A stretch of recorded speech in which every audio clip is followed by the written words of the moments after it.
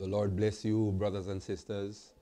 Let me welcome all of us back to another Bible study. The Lord has indeed been good to all of us, and we therefore ought to give him thanks and praise for his goodness and his kindness to all of us. Indeed, he is a great and he is an awesome God. We're going to be going into a Bible study series featuring relationships, a biblical view, a biblical perspective. And we will look into relationships as it came to us from the Bible. We will pursue how man looks at, deals with, treats with relationship. We will look at the basic friendships. We will look at marital relationships. We will look at our relationship with God as Christians.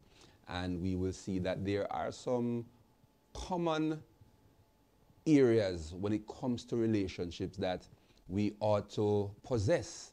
We will see that there are some things that are fundamental, some things that are key if we are going to have successful, great, overcoming, positive relationships. And it is something that has to be looked at in light of all the things that are happening, not only in the world, because, you know, the world is there, but then when we take ourselves and turn the spotlight within the church of the Lord Jesus Christ, some of the very things that are happening to relationships in the world have found their way within the church of the Lord. And yet the Bible speaks to this very important concept, the concept of relationship. And we will see that God himself is a God that favors relationship because he is the one that indeed established that. And if we are going to walk a certain way, if we are going to be in right relationship, if we are going to be having overcoming, positive, successful relationships, we will see from the word that there are some basic ground rules, some fundamentals, some foundational things that we just cannot do without, no matter what. So it promises to be a study that will enlighten us and that will encourage us and also motivate us. Before we delve in, however, I would like to use this opportunity, brothers and sisters, to make reference to what has happened since we last met in church on Sunday. You would realize all by now that the government of the land has imposed another set of measures to assist in curtailing the spread of the COVID-19 virus. And as a result, although for the last couple of months we have been enjoying coming into the house, even though it is by groups, but we were there. What has now happened is that the situation has reverted to what it was some months ago, where only 10 persons are allowed to come into the assembly. And that being the case, we are going to go back to the template that we had, where all the saints, save the 10 that will come out, and that 10 will have in it the preacher, the praise team, the media team, the musicians, just the bare minimum so that we can have the service. But as was in the template the last time, we streamed right across, and everyone stayed at home, participated, and indeed, under the circumstance, it was a great blessing.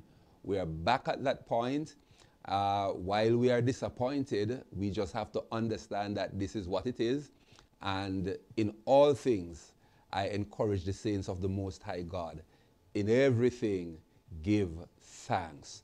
And so we are going to still lift him up, still glorify him, still thank him, because at the end of the day, amen, we are a part of the church, and whatever comes, we have to face it, receive it, deal with it, and in all of that, still give glory to the great God that we serve.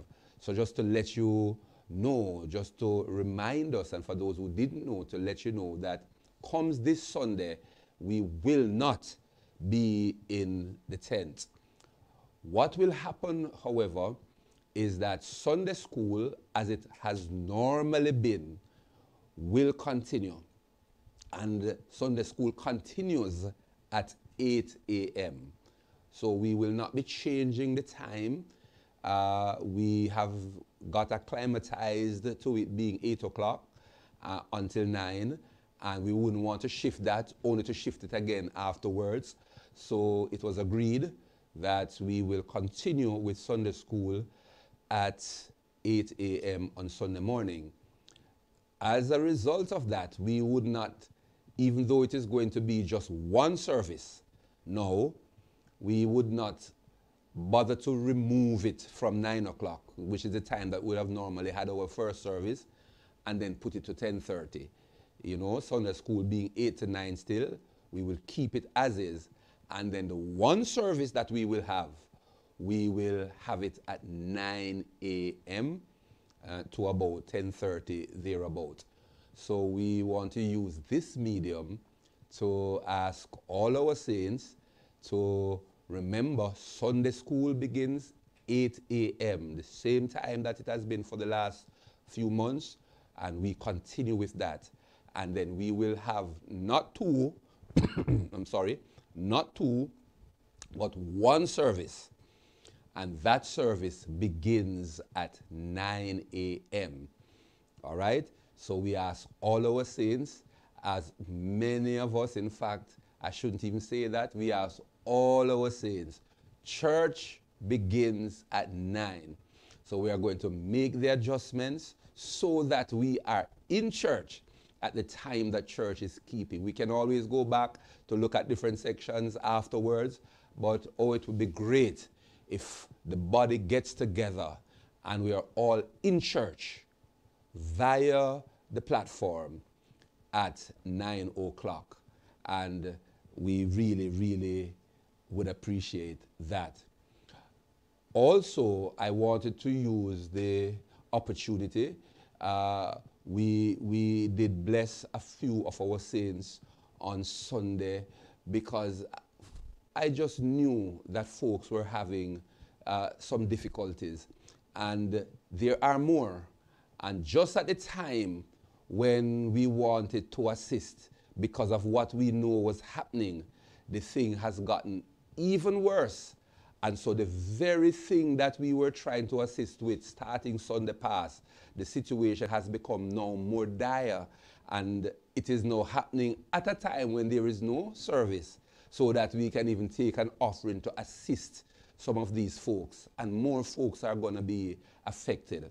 So just as we had done months ago when we were under this template, where only 10 people were there, we came up with the novel. It was suggested and we followed through with it. We came up with the novel idea that we could have a drive-by and you drop your tithes and your offering. The ushers will be here. They will not be in church, but a few, and we will have that worked out, very few, but they will be on the outside, so that even though you pass to drop your offering off, you will not be allowed to come in the tent, because we want to be conforming to the established protocol. But we do encourage us to drive by, drop off your tithes and offering, and if you're going to do something in terms of assisting those that are being severely impacted by the COVID-19 in terms of their livelihood, then you can still make a note that this is particularly for that. And of course, we will know how to do it and what to do to get it to them. So indeed, you can drive by, walk by, swing by, fly by, but however, you will not be able to stay in the service. And we really regret that, but it is what it is. And so the Lord bless you, and thank you for your understanding, and thank you for just being you. The Lord bless you in Jesus' name. Now, we're going to go into the subject of relationship. And it is important that we understand that God is a God of relationships. He is a relational God. And we see that from a number of things that we're going to be looking at that shows us that indeed He fosters, He facilitates, He wants, He encourages relationships, and relationships of all sorts. We were made as social beings, and as a result of that, the need to interact, the need to socialize, the need to have friends, the need to have companion is in fact a part of our construct, and we must understand that. And the God that made us with this desire and with the capacity to love and to want and to pursue relationships. The big question that now will be asked is, how is it that God made us in this way? How is it that God made us for relationships? How is it that God instilled and planted and injected in our DNA the need for relationships? And yet, when we get into relationships, when we get involved in relationships, after a period of time, it seemingly disintegrates, it pans out into chaos, and a whole heap of negativities are associated with relationships. Why? Why did God do that? The question is asked. But did God really do that?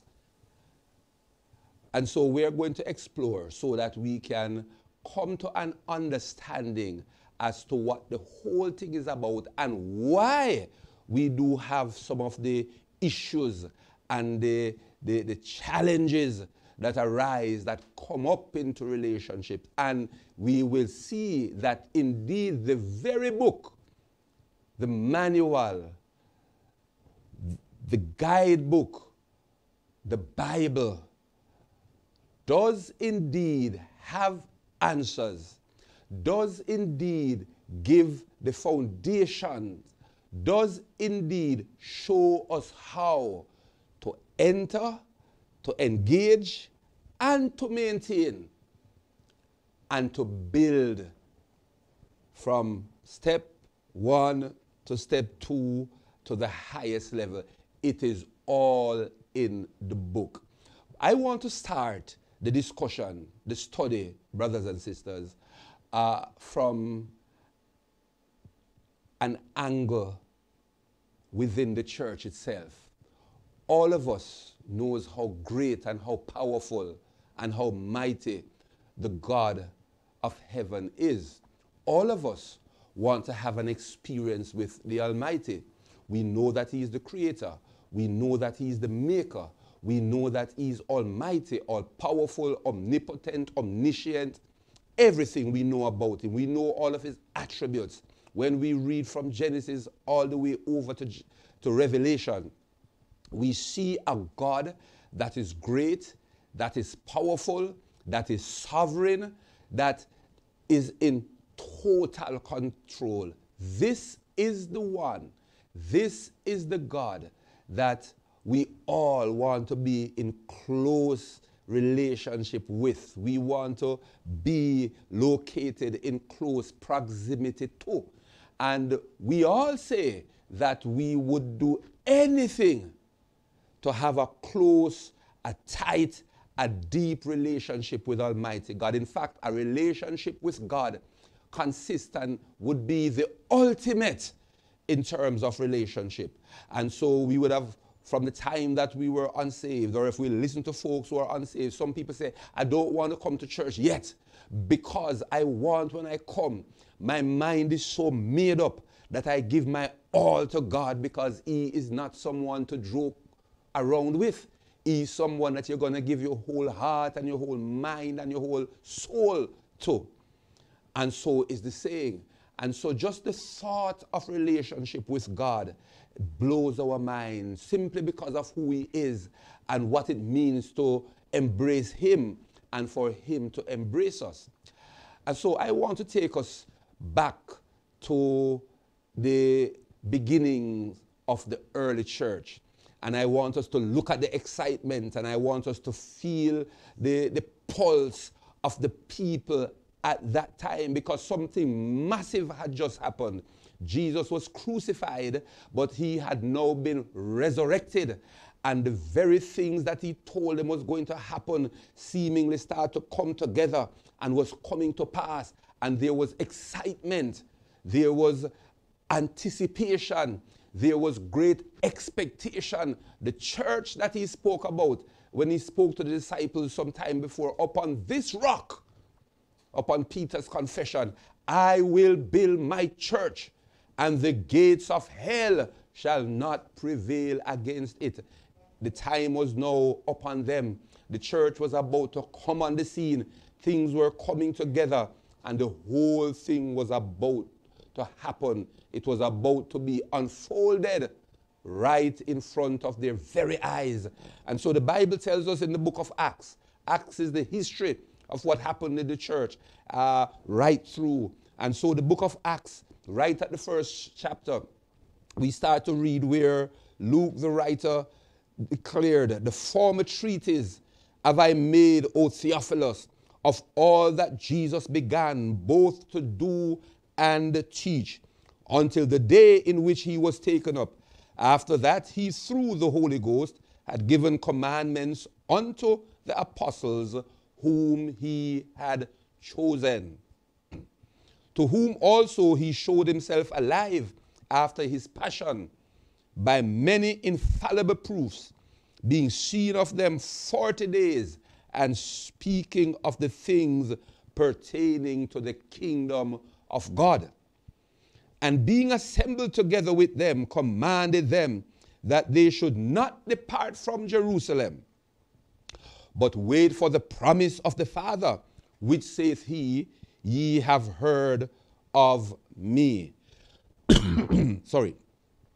For John truly baptized with water, but ye shall be baptized with the Holy Ghost not many days hence.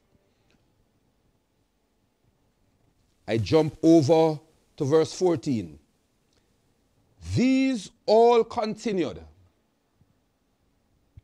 with one accord in prayer and supplication with the woman and Mary, the mother of Jesus, and with his brethren. Great anticipation, great excitement. Everybody together. They were now following exactly what Jesus told them, to tarry ye until in the upper room, until you be endued with power from on high. And they were doing just that. And so we go over to chapter 2 now, and verse 1 says, and when the day of Pentecost was fully come, they were all with one accord in one place. And suddenly there came a sound from heaven as of a rushing mighty wind, and it filled all the house where they were sitting. And there appeared unto them cloven tongues like as of fire, and it sat upon each of them. And they were all filled with the Holy Ghost, and began to speak with other tongues as the Spirit gave them utterance. And so the excitement continued. And we jump to verse 41, and it says, then they that gladly received His word were baptized, and the same day there were added unto them about 3,000 souls. And they continued steadfastly in the apostles' doctrine and fellowship, and in breaking of bread, and in prayers. And verse 47, praising God and having favor with all the people. And the Lord added to the church daily such as should be saved. Brothers and sisters, I want us to feel the excitement. I want us to feel the passion of the people, those that were now baptized into the body, those that were now a part of the church. The very thing that Jesus spoke about was now here, and they were filled with the Holy Ghost. So imagine that radiating, pulsating experience where they had the Holy Ghost, where they were now a part of the church. The question would have been asked, are you in the church triumphant? Are you in the Savior's bride? And they could easily, at that time now, answers, yes, I'm in the church. Yes, I am in the bride. Yes, I am a part of the body. And there was great excitement. As we read through the book of Acts, we see how the disciples or the apostles went from place to place, and men that were sick got their healing. Folks that fell down as dead were raised to life again. Those that were blind or dumb or whatever the nature of the ailment, they had their sight or their speech or whatever it was, they had it all restored. And it was a time of great power and demonstration as it relates to things happening in the church. Those that came in were together. They were united. They had all things common. They called upon the name of the Lord. They esteemed everybody at the same level. And it was a time of great and mighty things happening in the church. The church was now born. And what a birth. What a mighty display of the power of God. And men were close to him. As they came and hands were laid on them, for those who had the apostles laying hands, they received the Holy Ghost. Cornelius and his house, they received the Holy Ghost. Wherever they went and folks wanted the Lord, they received the Holy Ghost. They were baptized in the name of the Lord. It was just fire, and it was just relationship, and it was man and God having tremendous experiences. Those that were in the church, they took this thing serious. Those that played around in the church, as Ananias and Sapphira had done, and didn't understand relationship, and didn't understand that when it comes to relationship with God, we have to take it serious. He expects the best of us, and we expect the best from him. And so the Bible tells us that the experience with Ananias and Sapphira, they had relationship with God, and they messed around with the relationship, and it cost them their life. That is how serious God takes relationship, and especially relationship in the church of the living God. And so this was the state, the passion, the drive, the burning desire, the red hot experience with God. And man, folks gravitated to the church. But something happened after a number of years. Something that I want us to understand carefully, because it is at the heart of relationship, whether it is relationship man with God or it is relationship man with man. There are some things that we must be very careful of, because us not being aware and us leaving some things, as many of us have done over and over the years, we realize and we see that it damages relationship, even relationship with Almighty God. So I use this as a starting point so that we can understand that if we don't do some of the fundamentals, some of the foundational things, even the most red hot, even the most tight relationship, not just with men now, but even with Almighty God, it can go south. It can go down. It can degenerate. Why do you say that, Brother Daley? The Bible tells us that from the time of the church here that we're reading in the book of Acts until a few decades down the road, the Apostle John got up and started to write as the Lord revealed to him things that were to come. And he wrote the book of Revelation, which is the revelation of Jesus Christ. And he coined some things in that book that cause us to wonder, how could this thing be? A few years ago, members of the church was red hot in their relationship with Almighty God. And just a few years later, Apostle John was writing now the book of Revelation. And in Revelation chapter 2, I want us to listen to what it says in verse 4. Nevertheless, and he's talking to a church, and this is Jesus talking. This is not John having an issue with some folks because he perceives that they have fallen down in terms of their relationship with God. This is Jesus Christ himself upbraiding the church because something had gone wrong. Whereas a few years before, they were on fire and they were just pursuing and they were lifting up the name of Jesus and they had their desire in terms of relationship with God airtight. A few years later, Jesus called upon one particular church with its members. And he said, nevertheless, I have somewhat against you. They had a few things right. But then they had a few things wrong. And the things that they had wrong were some foundational things. And it caused the relationship to suffer. And if we can have that happening in our relationship with the Most High, the creator of the ends of the earth, then what is going to happen when the relationship is between mere mortal men?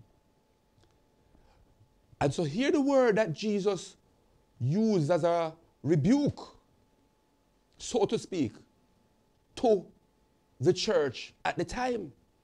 And they were doing other things good. You see, sometimes in relationship, we pat ourselves and say, oh, I have done this and I have done that. And he ought to feel good or she ought to feel good because I did this. But we have not looked deep enough and we have not learned enough and we have not drilled into the word enough to know that doing a few things and leaving out others is still enough to cause deterioration and ultimately disintegration of any relationship, whether just mere friends, best friends, husband and wife, those that are not even married and they are lovers, or your relationship with God. If some basic things are left unattended, it is going to result in the collapse of relationships. And the Bible teaches us that even from the book of Genesis. As we go on, we are going to take it from the beginning. But I start here because I want us to see that even with our relationship with God, which is supposed to be number one, el numero uno, even with that, if we leave things unattended, it will falter, it will fail, and we must recognize that. Nevertheless, I have somewhat against thee, because thou hast left thy first love. Revelation chapter 2 and verse 4. Jesus speaking to the church. How is that possible? They have left their first love. The burning desire that they once had, they no longer had it. The things that they would have done for the Lord, they no longer did it. At one point, even in scriptures, saints would have plucked out their eyes if called upon to give to a mere mortal man. one of their leaders, the apostolic leaders, they would have done anything because of the love and the relationship and how close and tight and knitted it was. And whenever there is a good, productive, personal, deep relationship, we find that we tend to want to do anything for the person that we are in relationship with. And this is how and why the apostles themselves gave their very life, because they maintained the relationship down to the very end, and not even life itself was sweet enough that would have caused them to deny the God of heaven, the Lord Jesus Christ, with whom they had relationship. And that was something that was powerful and was extremely important that we catch, that they died. Paul was killed in a gruesome manner. I believe he might have been beheaded. The Apostle Peter was crucified on a cross like Jesus, except that he was turned upside down. The Apostle James, he was killed while the others were alive, and it is said that he was flayed. They held him and put hooks in his skin and peel his skin off, like how you peel the skin off of a mango. Thomas was over in India. I don't remember exactly what happened to him, but they all died gruesome deaths because of the tight relationship that they maintained with Almighty God. The relationship that they maintained with the Lord Jesus Christ. They maintained the fire, they maintained the pureness, they maintained the intimacy, and when that is there, absolutely nothing comes between that kind of relationship. And not even life itself and how sweet life is will cause deterioration, breakdown, and disintegration of that kind of relationship. The love between the apostles and the Lord was maintained, and it was passionate, and it was pure, and it was deep, and it was real, and it was strong. It shows that relationships can work. But we're going to have to do some things to make it work. And we will get into that. But the scripture that we just read, Revelation chapter 2 and verse 4, nevertheless, I have somewhat against you because you have left your first love. It means that while others may maintain theirs, and it lasts, and it is passionate and powerful and pure and strong and ongoing, then there are others who would have left their first love. And hear what Jesus said in the following verse, in verse 5.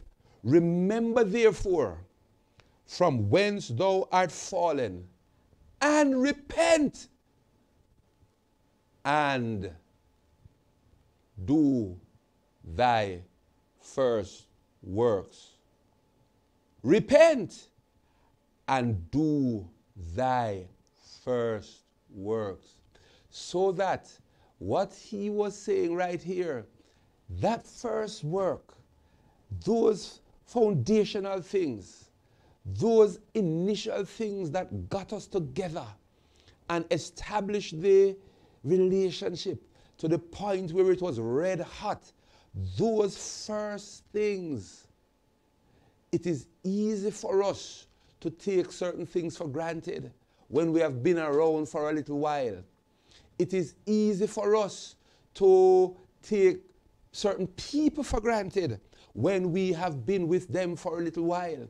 And that was exactly what stepped in, where the members of this early church, though they loved him, though they worked, though they still did things for him, though they still were a part of the church, the fact is they were doing the things and going through the motion, but their hearts were not there. And Jesus said, I have a problem with that, because relationships that are like that can never be maintained. And he said, do the first works.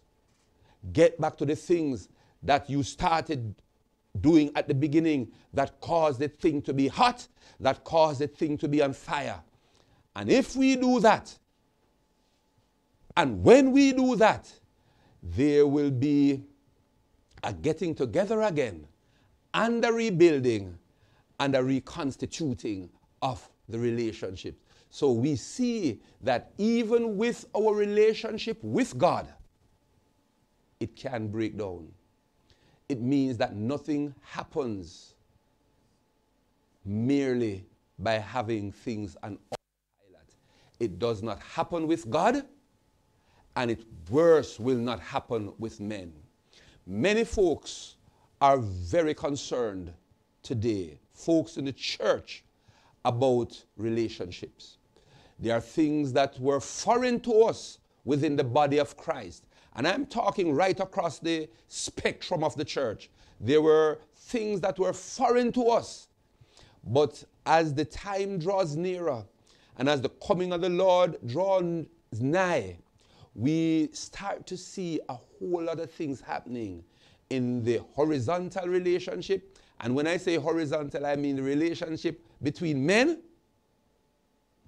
And a lot of things are happening in our vertical relationships, the relationship with us and God. If we don't have a solid, strong, vibrant relationship with God, I submit to you, brothers and sisters, we will not have a good relationship with our fellow men. If you're a husband or a wife, if you're courting to be married, if you are just friends like David and Jonathan, if you are going to have a good relationship, men with men, amongst our human brothers and sisters, we must have a strong relationship with God. Otherwise, it will not work.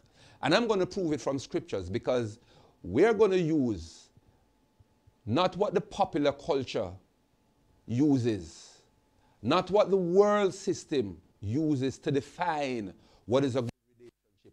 What has been happening is that lots of questions are being asked, even within church circles. Why is it that this happened? Why is it that that happened? Why is it that a man and a woman can't keep it together and get it together and have it going through? And genuine questions, legitimate questions. And these are questions that demand answers. But the answers are right there. And I've often said it, and it might seem like a little cliche, something that we just say because we are Christians. The answer for all of our dilemma is in the book. It is in the book. A cursory reading will not be enough for us to pick out and to see concepts and to see principles. We must all of us have the capacity to be students of the word and hear a little, there a little, and put them together and make the thing happen. We spoke in Bible study recently about the Ezra principle in getting into the word. And we read of that in Nehemiah chapter 8 and verse 8. And that principle, in essence, when the Jews were back in their land after they had completed their captivity in Babylon, they went back to the land of Judah, and they were back in Jerusalem. And Ezra came, and he decided that he was going to get into the word with them, because remember now, they were in Babylon for 70 long years. And in that time, those folks had children, and those children had their children, and their children had their children. And so a set of folks were growing up that were not attuned to the word, attuned to the commandments, attuned to the things that were written in the books of the law. And so on their return to Jerusalem, Ezra decided that he was going to read the word to them, and he outlined 3 principles. our 3 pointers that made up a little principle. They read the word consistently, and they read the word seriously. So they seriously read the word, and they consistently read the word. And then after they read the word, then they were able to give context to the word. And then after they gave context to the word, Ezra now explained what everything is. So there is the serious, deliberate reading of the word. Then secondly, there is putting everything in context so that we can understand the background. And thirdly, Ezra moved to give the explanation, the meaning of the word. And we want to follow that principle as we go through this subject of relationship, so that we can be clear in our minds that this book outlines some basic and some fundamental things. And in the very book, right from Genesis, there are principles that are there that we often neglect, and we often go around, circumvent to our own demise. And yet the information is in the book for all of us to benefit from. And so the questions are asked, can relationships really work? My answer is yes. Then why is it that there are so much heartache and bitterness and bad experience in relationships? I hear it ever so often. If I travel, once I'm over there, if it's in church circles or if we're just having dinner with, visitors and so forth, many times the argument comes up about relationship, and folks just have things negative to say about relationships. And we can possibly see why many times the negative vibration come about, simply because of the experiences that many have had, the things that many have seen. And we do understand. But the Bible does in fact speak about relationships. The Bible does in fact give clear prescriptions as to how to properly, how to meaningfully get into relationship. I want us to be very clear in our minds that God wants us to have successful relationships. This was his intention from the beginning. This was his plan from the outset. He wants us, he wants you, he wants me to have meaningful relationships. And we must understand and appreciate that, and that is a fact. And so we are going to look into the book, and it is important for us to look into the book. If we don't start with the book and follow the principle, we are going to always be in trouble. This book, the Bible, the Word, it always will stand. It was Isaiah in chapter 40 that wrote something about this book, where he says that the grass will wither and the flower will fade, but the word of the Lord will stand forever. And it is important that we understand that, so that the concepts that we are going to be looking at, the things that we are going to examine coming out of this book, we are going to look at the model that it provides, and we are going to see if we are stacking up against what is in the Word. And I'm taking it straight from Bible in this first week and possibly and the second week, so that we see that there are foundational things. If we miss this, remember that our relationships, and when I say miss it, I'm not talking about missing this Bible study. I'm talking about missing the principle that have been established from the time that relationship was set up. It is important that we see and that we grasp and that we take seriously the things that are written in the book. And so I would want us quickly to turn to Genesis chapter number 2. Genesis chapter number 2, and I'd love us to read from about verse, let us start at verse 7. Genesis chapter 2. We're going to bring it up on the screen for you, and we're going to read a few verses, and then I'm going to extract some things from that. I'm going to extract some things from that so that we are clear in our minds. We are clear, very clear in our minds. And the Lord God formed man of the dust of the ground and breathed into his nostrils the breath of life, and man became a living soul. Verse 8. And the Lord planted a garden eastward in Eden, and there he put the man whom he had formed. And out of the ground made the Lord God to grow every tree that is pleasant to the sight and good for food, the tree of life also in the midst of the garden, and the tree of knowledge of good and evil. And a river went out of Eden to water the garden, and from then it was parted and became into 4 heads. Now, while you reflect on that scripture, I would like us to understand that we're taking relationships right from the book of Genesis. It is important that we recognize that God made everything and it was good.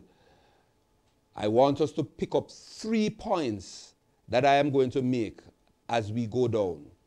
1, I want us to see right here in Genesis that God was trying to achieve 3 things.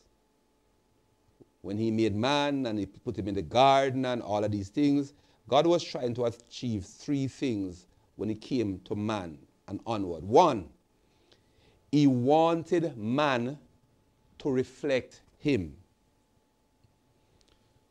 2, he wanted to have a relationship with man. And 3, God wanted man to freely choose to serve him. Yes? And it is important that we understand that.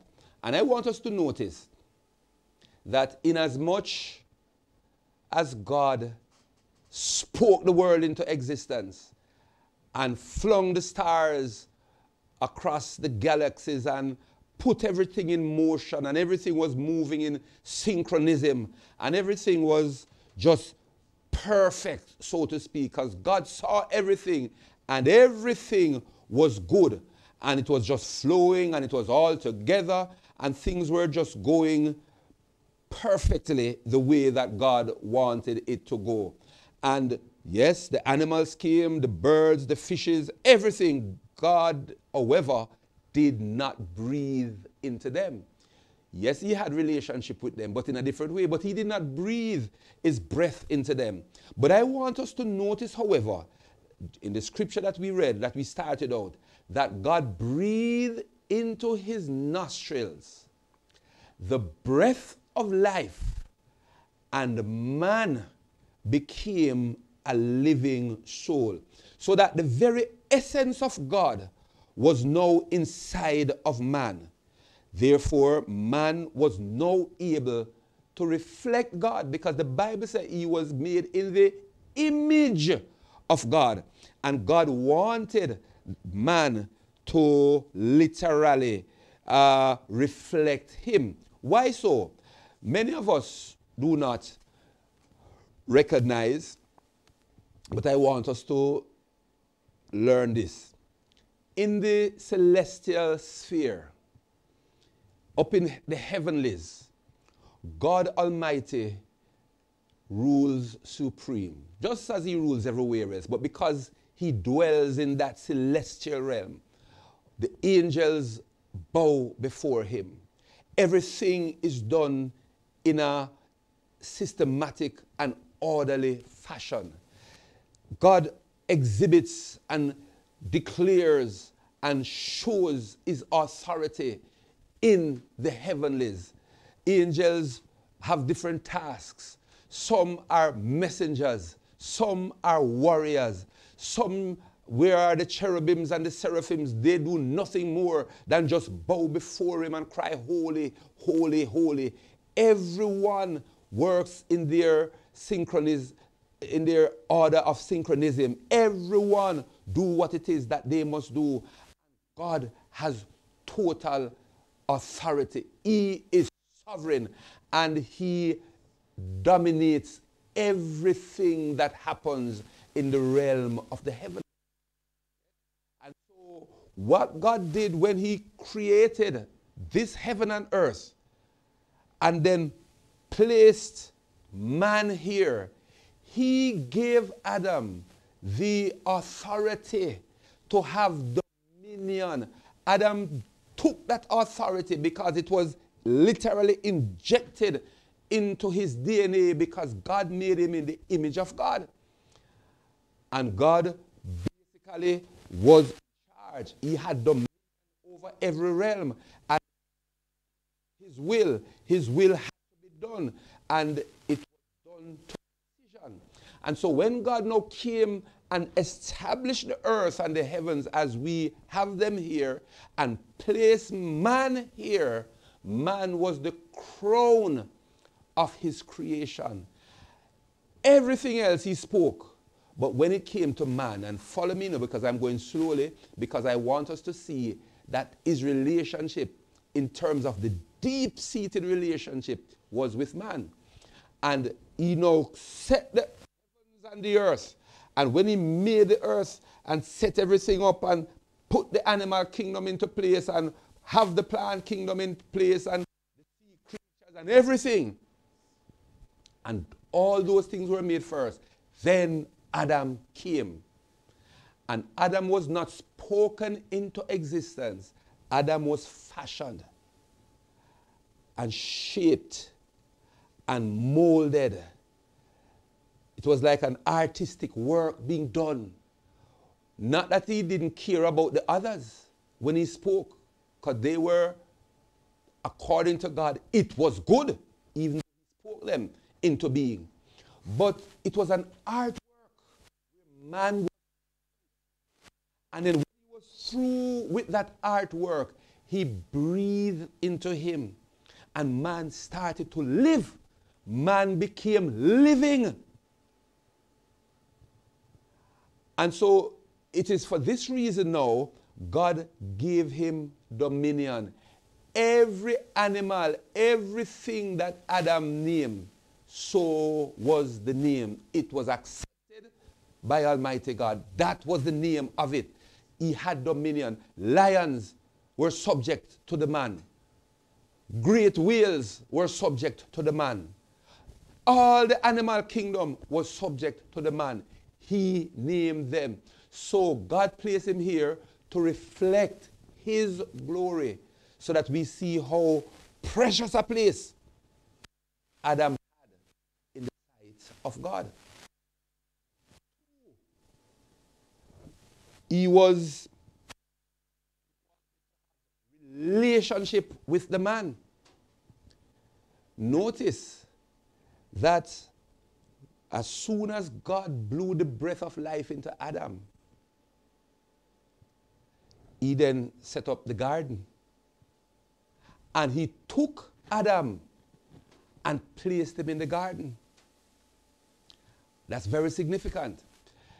In the garden was where God would come at a certain point in the cool of the day, whenever that was, and would fellowship with Adam. So he wanted to have the fellowship. And so he made him, but he already had made the herbs and the trees, all of those things, and already for Adam. And then he. So there were some provisions that were made by God for man. And then after he took man and he would then visit him there. And that is the relationship between God and man blossom. Follow the progression. So God made everything, all the great things, and he just put them into existence. They weren't good. Came to man. His coming into being was different. More thought, more action, more formation, and then the breath from God, to the extent that he was made in the image. And God put some things in place for him, and then placed him in the garden and fellowship with him. So he was first made to reflect God's glory, and then God put him at a place where he could fellowship with him. Notice, brothers and sisters, that all of this happened before God said it is not good for man to be alone. God first had a relationship with him. Sequence. Adam, the garden. In the garden, relationship. Notice that relationship with God, Adam and God, was there in relationship before God said to him, it is not good for man to be alone. He established a relationship with man. And he came in the cool of the day, and whatever he had to do, the relationship was with Adam. Adam was there naming the animals, doing what he was doing, relating to God. And all of this happened before God told him that it was not good. No, the first time that we have ever heard in all of this creation setting that it was not good was here. Because all the other things that he did, as we read through the scriptures and coming down in Genesis, it was good. When he did this on the first day and he did the other things coming down the line, they were good. And what is the only thing that we see in all of this that God said wasn't good? It was not good for man to be alone. Brothers and sisters, relationship came and was established by Almighty God. And he was the one that brought it together like this, because he said it was not good to not be in relationship. We were made to socialize, to interact, to communicate, to share. And therefore, it couldn't have been good for the man not to be in relationship and fellowship. But God only spoke those words after he first had relationship with Adam. If we change the order, brothers and sisters, we are going to be in trouble.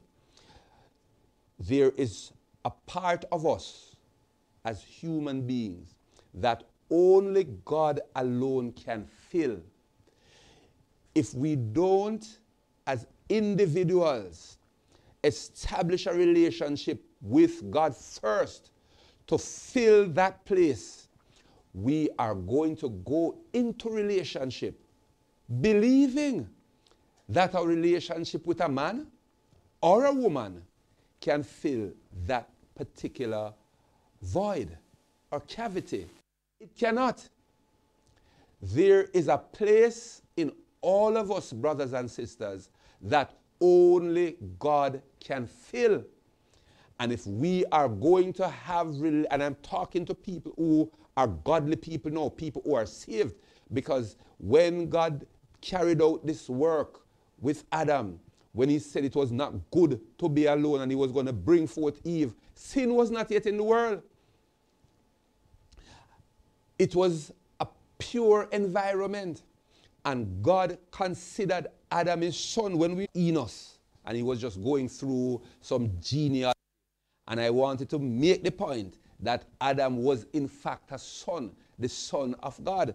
And here it is coming out in St. Luke chapter 3 and verse 38, which was the son of Enos, which was the son of Seth, which was the son of Adam, which was the son of God.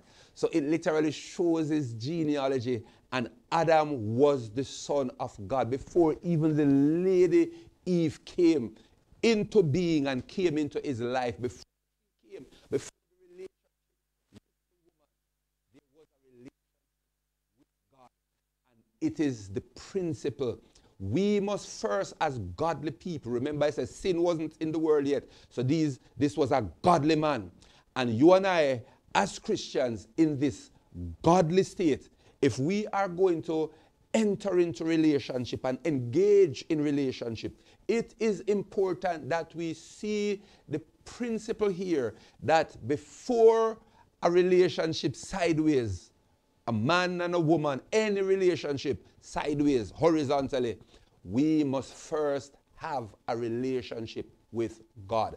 Many saints have rushed into marriage or have gone into marriage even if they didn't rush and don't understand the basic principle that we must first be Christians. We are first called to be saints. Before you're a husband, before you're a wife, before you're anything, you are first a Christian. I am first a Christian. Our first calling is to be saints. So as a Christian, we then must first ensure that our relationship with God is strong, is solid, is deep, and is burning. Many folks get hurt having gone to establish a relationship with some other person before they establish the right relationship with God. If we do that, we are setting up ourselves for a bitter experience. We must get the thing in proper sequence, and we must see the order. So Adam and God set the thing, God set the garden, and in that garden the relationship flourished. The relationship with God must be first. And if we miss that model, we are gearing up for problems. Some folks, having missed it, they go ahead and then anticipate that the husband that they get or that the wife that they get is going to cover and take care of the innermost feelings and desires that they have. But there are some things, brothers and sisters, that a husband or a wife will never ever be able to fill. If we where it must be with God first and then with others, we are going to be in very, very serious trouble. Then, notice, the relationship with God is established in the garden. And in that garden, we read the scripture earlier on, he gave, a lot of trees were there. And he said, of the tree of the knowledge of good and evil, don't eat of that tree. Now imagine scores of trees. I can just imagine a garden like that, Eden, many trees. Out of all the trees that are there, one, don't eat of that one. You know what God was doing? Putting in place some limits, parameters. But even though God had a relationship with the man, God still had established boundaries. They represent our standards. In relationship, God wanted to have it with him first, and he wanted to be governed by parameters, certain standards. If we go outside of this basic model, it's right here in Genesis. I want us to see it, and I want us to just follow the sequence. So he was not yet joined to Eve, but he had a relationship with God. Sin wasn't even in the world, but parameters were set.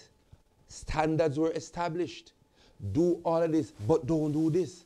It's not that God was making it difficult for Adam. God knows why he had that there. But God also knew that he wanted man who was now reflecting the glory of God, who was now reflecting the image of God. He wanted this man that he was now having relationship with. He wanted this man not to be in the relationship because God said you must be in the relationship. He wanted the man to choose to be in the relationship. He gave man the choice. So he gave him a multiplicity of trees. But then he said one. So God made it good for him. Here is the standard. Don't eat from this one. And you notice what happened? Adam didn't eat from it. He had fellowship with God. He did his work in terms of naming the animals and all the other things that he was doing. And everything was well because the order was established. The model was followed. But note, however, Satan was already here. And I want us to look at this. And these are very serious things. Satan was already here. He did not tempt Adam. For whatever reason, he knew that something big had just happened. He knew something massive had just happened where God made man and blew into him, and this man had dominion. Remember now, Satan was kicked out of heaven, thrown out. He had rebelled already. So he was not already in this realm. Remember when Eve came in and both Adam and Eve was here, Satan just turned up. So he was here. But even though he was there, have you ever wondered why he didn't tempt Adam? Even though Adam was there before Eve came and working and everything, he didn't tempt Adam. But notice, as soon as Eve came and they were joined in marriage, Satan turned up. This has nothing to do with Eve, if that is where you think I'm going. This has nothing to do with the lady. Where I'm going. While the man was alone and he had an idea what was happening, he didn't do anything. But as soon as, or not long after, they came together and they were now husband and wife. Notice, it is the family that he was now attacking, because he saw what was going to happen. They were going to produce after their kind. They were now in the image of God, and they had fellowship with God, and then they were going to be more to come and to come and to come, and you were going to have an entire world of people that were worshippers of God. And so before the union, before the relationship, it was fine. But as the relationship came together, the attacks came. Not insignificant, brothers and sisters. And I want you to understand that in the same way that the adversary attacked the union of Adam and Eve from the time that they got together, shortly thereafter, the attack started. You getting together in relationship now, do not believe that from the moment you say, I do, there is not going to be attacks on you. Initiated and orchestrated by the adversary.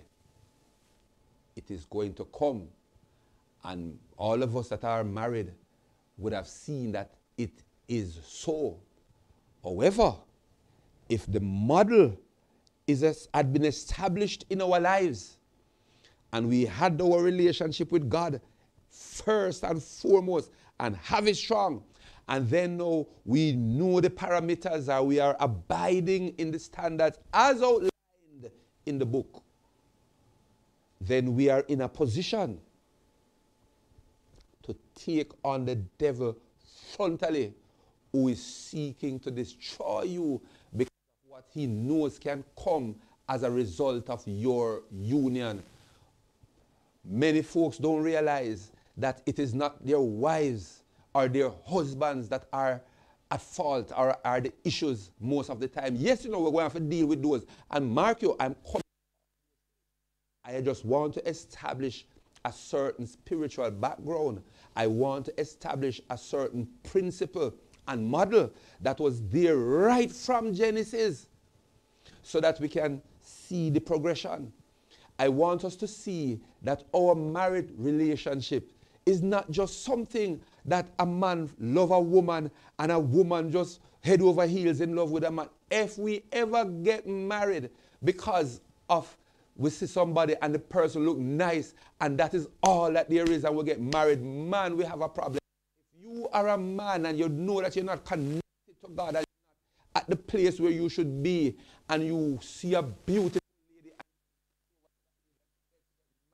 and you are doing her a great disservice.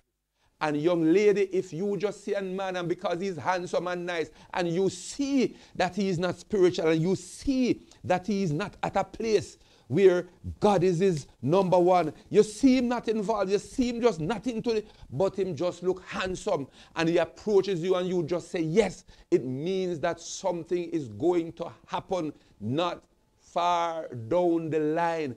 There are some things that must be in place. The sequence is God and man in relationship first. Appreciate, understand, and accept the parameters, the standards, the boundaries. Then you get together afterwards in relationship. If you switch the order, we will be in trouble. And a lot of relationships are in trouble because we fail to see the established principle, model, and it is there.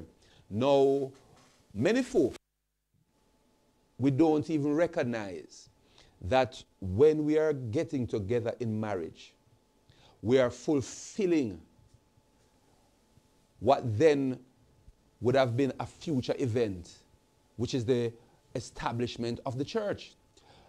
Before Eve came, remember, God made Adam from the dust of the earth. Eve came from Adam's side. And I was going through last night and I was trying to put some things together. The Bible tells us that the tabernacle in the Old Testament was a shadow, a type. It typified some things. And first of all, what God gave Moses on the mountain was something reflecting what was taking place in heaven.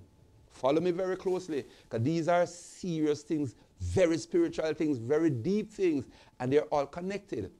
So God called Moses up into the mountain, and he started to show him things and gave him instructions as it related to the tabernacle that he was to build in the wilderness. Yes? And as he showed him and gave him the dimension,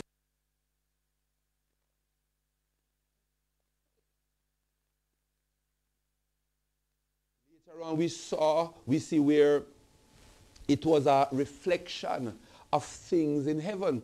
The mercy seat, the cherubims with their wings above the mercy seat, it was almost a replica of what was happening in heaven. God God sat on the throne, and the cherubims or seraphims would have their wings right over the throne, covering their faces. We saw a glimpse of it in the book of Isaiah. These are things that were happening in heaven. And so what God gave Moses was typifying what was taking place in heaven. And be very careful that I gave you. But then having done that now, it continued, because the tabernacle in the wilderness literally reflected what was going to happen later on when the church was going to be formed. And before the church was formed, it literally showed you that Jesus was going to be the Lamb that take the sins of the world away. It literally showed you that Jesus was going to be the very high priest that offered the lamb. It showed you that the blood that he shed was the same blood that the lamb are typified. It was typified by the blood that the lamb shed back there in the tabernacle. They all had things speaking to things that were to come. They are all linked. Very spiritual. And I want us to note that when God was going to make Eve, the Bible said he caused a deep sleep to come over Adam. And Adam was in that deep sleep. And God opened his side and took out a rib. And around that rib, he made a woman. And then God closed up back the flesh. And that woman became his bride. And God literally used the words, and I want us, it was very, very in the wee hours of the night, I looked at the exact wording. And it was very, very shocking. I mean, I've heard it before, but I took the time last night and I looked at it. And here is what it says in Genesis chapter 2, verses 20 to 23. And Adam gave names to all cattle, and to the fowl of the air, and to every beast of the field. But for Adam there was not found any helpmeet for him. And the Lord caused a deep sleep to fall upon Adam, and he slept. And he took one of his ribs and closed up the flesh instead thereof. And the rib which the Lord God had taken from man, made he a woman, and brought her unto the man. And Adam said, This is now bone of my bones, and flesh of my flesh. She shall be called woman, because she was taken out of man. First part again, and Adam said, This is now bone of my bones, and flesh of my flesh. Bone of my bone, and flesh of my flesh. And then he took her, and she became his bride. She became his wife. So a deep sleep, arising out of that deep sleep, God opened the side.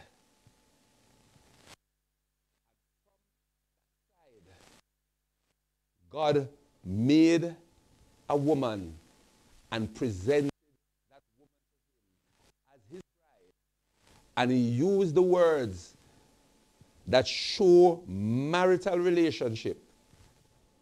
Bones of my bones and flesh of my flesh. Now let's turn to Ephesians 5. Ephesians chapter number 5, because it's very significant. Verses 29 to 32. And I want to show us how easily we can relate these two things. And that's the reason why I made the point. I want us to see the spiritual implications. I want us to see that this is a spiritual thing.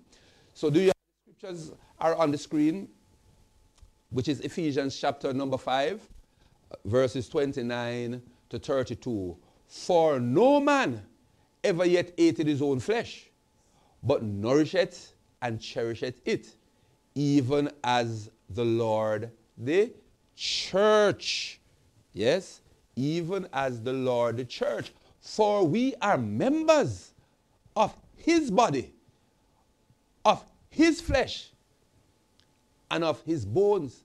You remember we just read, flesh of my flesh, bone of my bone, in the book of Genesis. Now we are reading in Ephesians about the church, and we are seeing where it is saying the same thing of his flesh and of his bones. What is happening? The working that took place in Genesis, where Adam was in a deep sleep, then his side was open, and something came from his side, and from that, God made the woman and presented as his bride.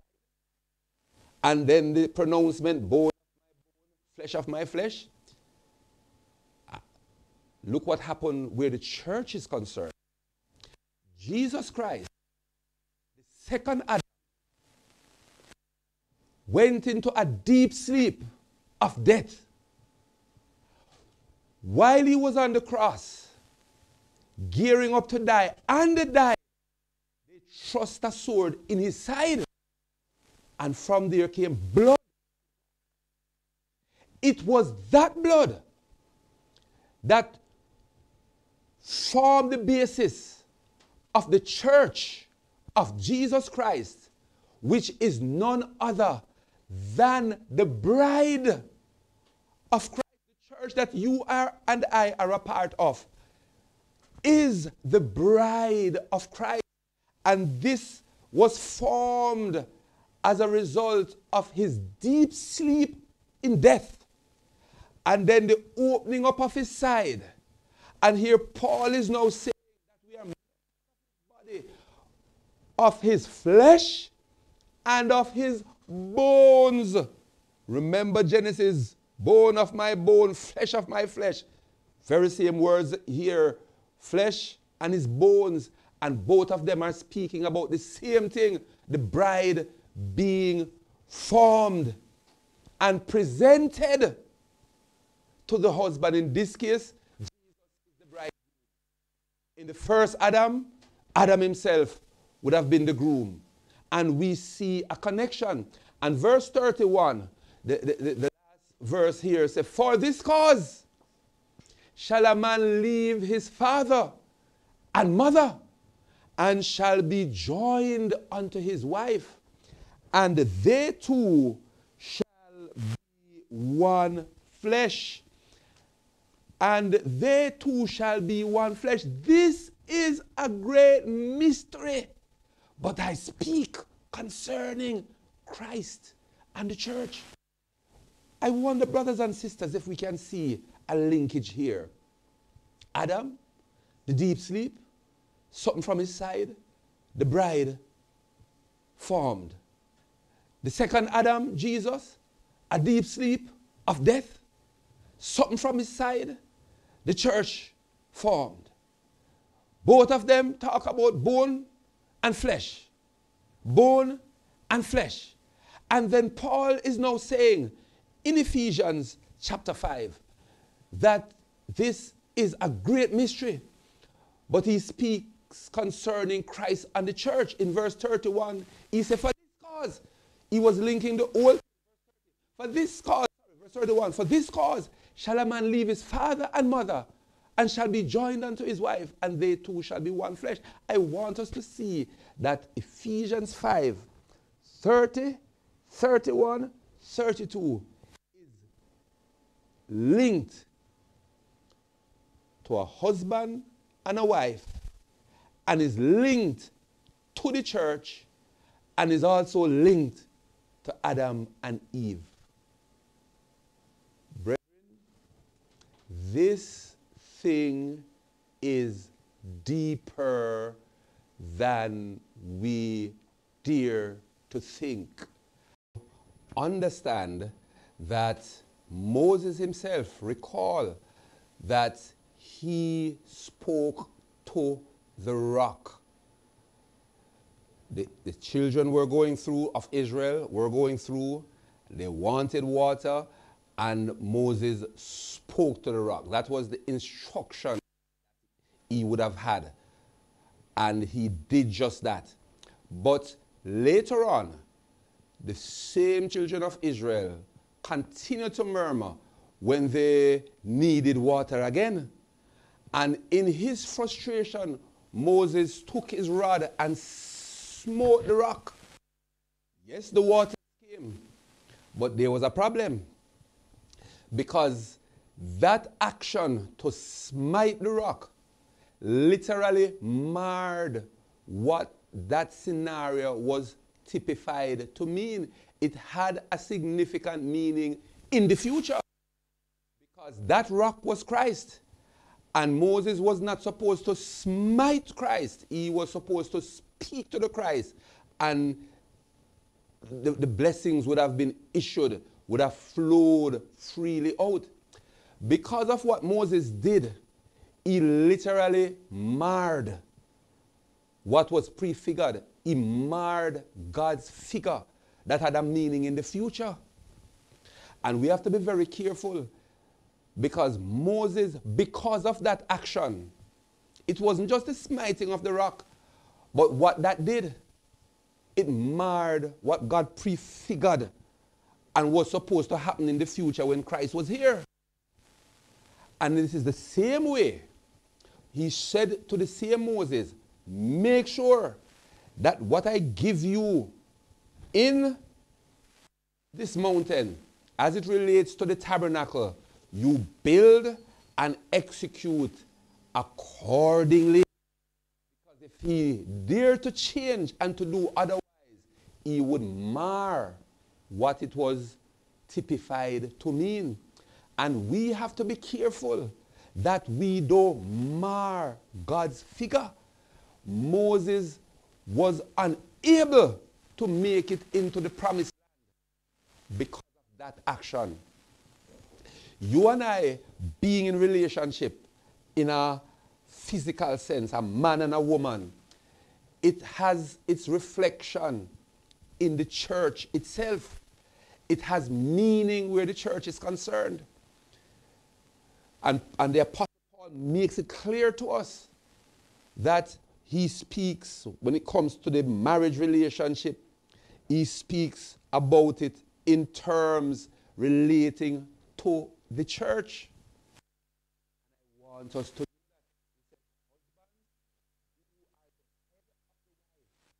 Even as Christ is the head of the church, he keeps linking the relationship with husband and wife to Christ and the church. So we need to be careful that we ourselves don't mar the figure, because we might be putting ourselves in grave danger, because Moses did that and marred God's figure of what the speaking to the rock mean, and he smote the rock when Christ was not supposed to have been smitten. So that what was to have reality and what the prefiguring of that reality was no different. We can't do that where God's business is concerned. And Moses did not enter the promised land because of that. I want us to see and to take our relationship to the place where we can understand its spiritual meaning and the spiritual implications. If we take the thing out of line, there are a lot to say. I have to stop now. The time has passed. But I want us to tune in, because as it relates to the spiritual part of our togetherness, of our relationship, it is extremely important that we see where it all fits in. Being together is not simply a physical attraction. Even if it happened then, it is much more than that. It is deeper than that. And when we meet again, we will look at some more as it relates to our relationship and the deep spiritual meaning that it has. And I trust that it will help to put perspective to what we are engaged in, so that we can then do our best to take the necessary steps to ensure that our relationships become what they are to be. If it is bad, can it be fixed? Yes. If it is not aligned with the spiritual meaning, can it be addressed? Yes. Can we be in danger if we take this thing of relationship lightly? Yes. And we have started to see already, I hope, that there are serious implications for how we deal with, how we treat with the relationships that you and I are in. When we meet next week, God's willing, we are going to look at the covenant part. And we are going to see that what you and I are in as it relates to our relationship now, man and woman, marriage, is not merely us saying, I do. A threefold cord cannot be broken. And we will see from the book of Malachi that it was three of us that were there in that ceremony when we made the vow. And we are going to understand what covenants are. And we are going to look at about 7 covenants in the Bible. And we are going to see the implications. And then us now making a covenant, we are going to see what the Bible says about that. And we are going to then put them together as we conclude the sections on the spiritual implications of what relationship is. And then we take it from there. But we stop for this evening. God's willing, next week. And then we go somewhat further and we continue on from there. Brothers and sisters, ladies and gentlemen, God bless you. And if it is His will, next week, same time. Father, in the name of our Lord Jesus, we come before your great and your awesome presence. We thank you for this privilege. We thank you for this opportunity. We thank you, Lord, that we're able to look at and address and deal with this simple matter, yet profound matter, the matter of relationships. Look from the Bible, a biblical view. I pray, Father in heaven, that you will impress these simple thoughts upon all of our hearts and minds. I pray, Father in heaven, that you will open our eyes, open our understandings, allow for us to see how serious this whole matter is, how serious you have taken it, how serious the work that you did when you caused Adam to go into a deep sleep, and from his side you took the instrument that produced his bride. You showed us again in the New Testament that Jesus went into that deep sleep of death, and from his side the blood and water came, and that instrument was used to form the bride that you handed over. Lord Jesus, it is akin to our togetherness, our marriage, our relationship. I pray that you will help us to see the significance. I pray that you will help us to see the importance. I pray for the marriages. I pray for the relationships. I pray for those between parents and children, those between brothers and sisters, all relationships, mighty God. I place them into your hands right now and ask that you will help us to do our best and do our part to make it right and to live the kind of life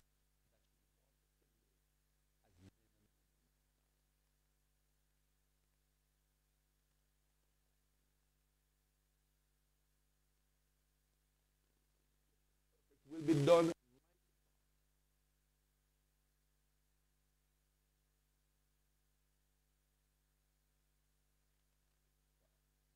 Praise God. God bless you. Again, we say thank you for joining, and God's willing, next week we pick up and continue on the subject, relationship, a biblical view. God bless you in Jesus' name.